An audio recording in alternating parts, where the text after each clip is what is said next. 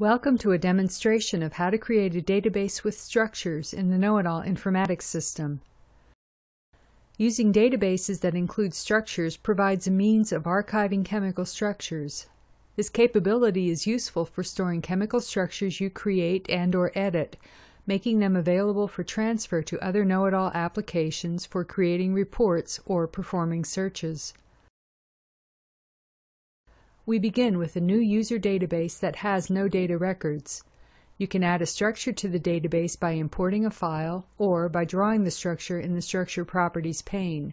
We will open an existing structure file.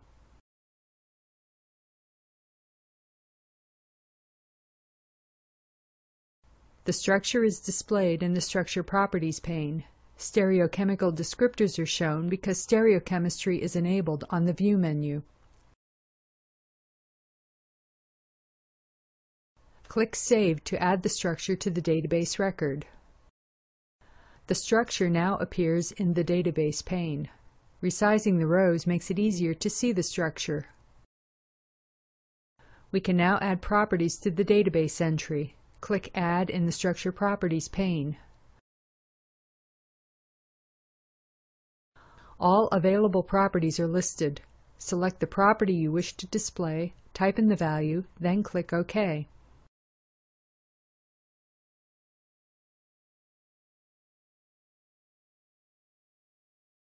The property is displayed in the Structure Properties table. Continue adding properties as desired.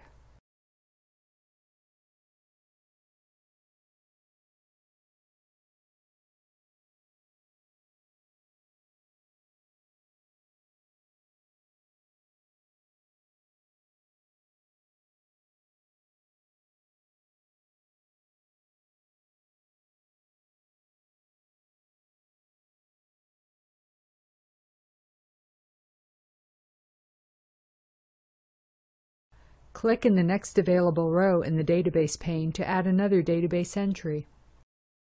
Structures can also be added by copying and pasting from another application, for example from the Draw It application. We will copy this previously drawn structure, then paste it in the MineIt application.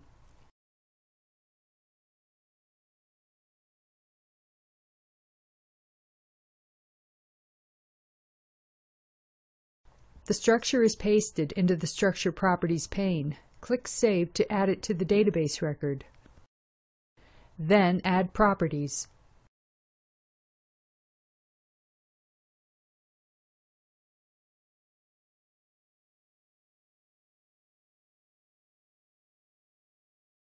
For the next database record, we will copy and paste the structure in the second record, then modify it using the drawing tools available in the Structure Properties pane.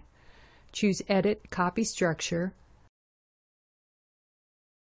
Click in the next available row in the database pane, then choose Edit, Paste Structure.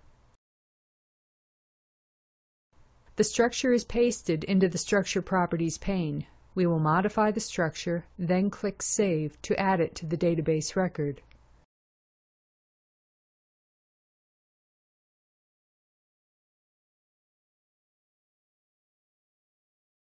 The structure has been added to the record. We will edit the name to reflect the modifications made to the structure.